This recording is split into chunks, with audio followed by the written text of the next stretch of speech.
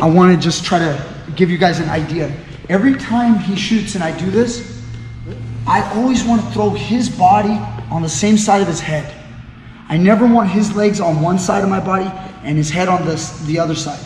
So what I'm doing is, I'm stepping aside, I lock, get your best angles, Eric. And then what I want to do is, I want to take him and throw his legs on the same side of his head. So I look back towards his head, and now look where I'm throwing him. I don't throw him this way.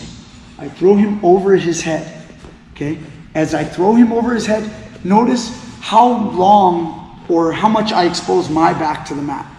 I expose his back to the mat, but I don't expose my back. I'm immediately getting up, and then I'm sprawling, okay, and rotating on that arm. Maybe I go into a crucifix, okay? Maybe I go into a crucifix. So it's important you guys don't pull the guy on top of you. And then last but not least, it's important to also understand you can do lifts. I mean, Dave's a little bit bigger than me, but you guys get in here, you make a move and lock the crotch, you can lift the guy. And then throw the guy. And then once I'm here, I'm in the sprawl and come behind.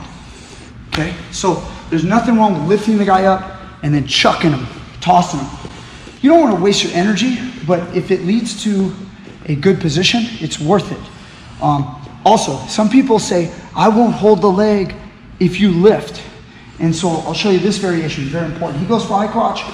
I get over here and I lock, and I lift the guy, and the guy lets go. Then that's fine. I can throw my hooks in, and then I'm in position, ready to finish. So if lifting up the crotch makes him let go of your leg, that's fine. Go ahead, take his back. And if he hangs on, okay, whoop, I make that move, lift, and he hangs on.